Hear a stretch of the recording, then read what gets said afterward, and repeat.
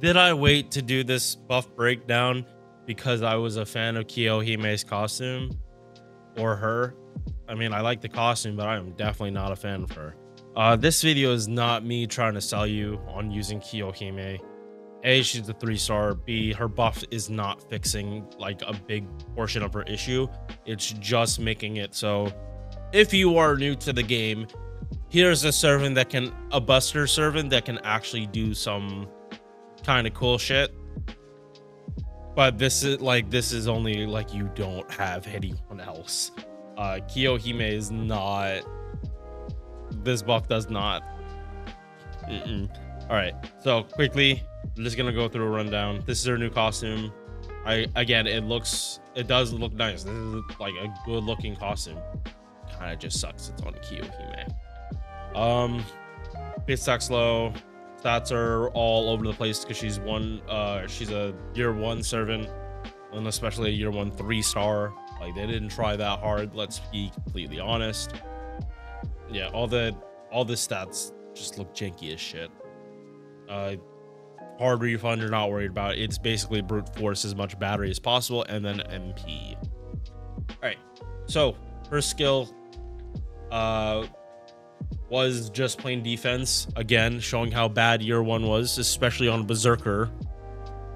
The fuck is defense gonna do when like they can just one-shot you with a crit? They didn't fix the survivability that much besides bumping us up to 30, which is a better number for it, I'll be honest. And then spread of fire, this ups the burn damage and it only doubles it. I say only, but when you see how low her burn damage is, you're like, okay, they could have gone like really crazy on this and it wouldn't have changed a goddamn thing. This is the buff skill, was inflict defense down 24%, and then you give the enemy a 20% attack buff. The only use case I ever saw with this was Caster Liz, because she got a battery based on removing a debuff on the removing a buff on the enemy. In farming, that's never gonna come up. However, in this, like, if you run her with Kiyohime, like, kinda, but why would you ever do that? It's like you are bored as shit if you are actually trying to farm with Caster Liz and Kiyohime together. Like, just because they're together in Rio's manga does not mean they're actually work together that well. It is cute that there is synergy between the two, but you should not be trying to farm with them. With the buff, they didn't change this part. They still get the a 20% attack buff, which actually might get you killed if you're not careful. The defense down is up to 30, and you get power mod against burned enemies 30%. This is actually really nice. And another buff that is very similar to Salter. However, this is even more niche and does not work well in like farming at all. Like, this is not a farming buff, which again is why I'm like saying, like, only if you don't have other people should you like even think about using Kiyohime like this. And even then, like, I would not be, she should not be the first character getting her grails to up these numbers. But the way this works is the enemy has to already be burned, and Kiyohime does not apply burn first on her MP. That is the whole issue with this buff. Now, if Kiyohime gets a MP buff, we'll see in a second. It hasn't been buffed yet, which is why it actually is a possibility. Like that, this is a setup buff, very similar to what they did to Ozymandias. How they buffed his first skill. You needed Sunlight Battlefield. It was a good buff, but it was too niche. And then they made his MP give him Sunlight Field. And now the buff is, now Ozzy is like one of the best single target riders in the entire game. Like, with very, very little competition in terms of like sheer damage output.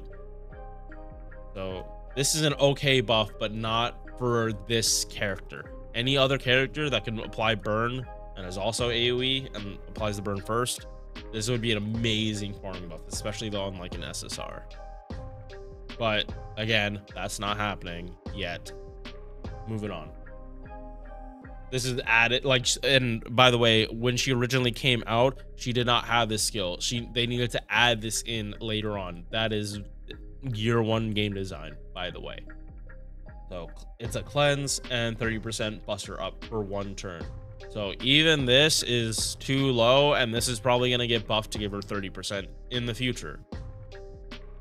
Like, you're seeing the problem with year 1 servants. Like, if their buffs come too early, they're going to have to be buffed again. I want to say the same for old MP buffs, but that actually might not happen, because then they're avoiding double buffing MPs. They have been avoiding double buffing MPs. Passive 12% buster performance because Madness enhancement EX, and she has this regardless of what form she's in.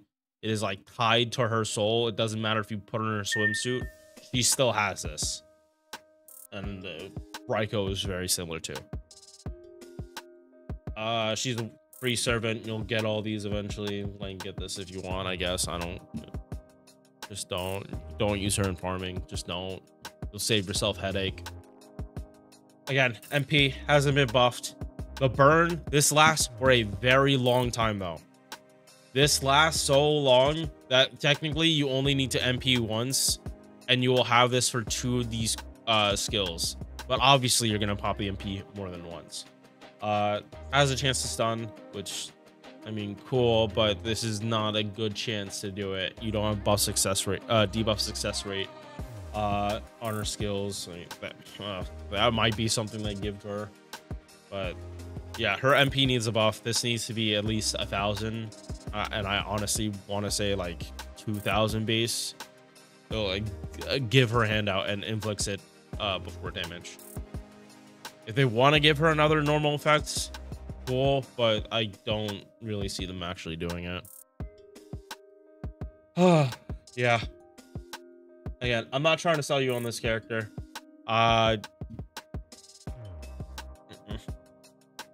Cool buff, just not for her. All right. The alter ego video is gonna also be coming out today. I had this recorded a couple days ago. Waited on it, and now I'm re-recording it. So this is me saying the day of, instead of like 5 days ago. All right, peace. Thank you for making it to the end of this video. If you enjoyed, drop a like or sub. Hope to see you in the next one. Peace.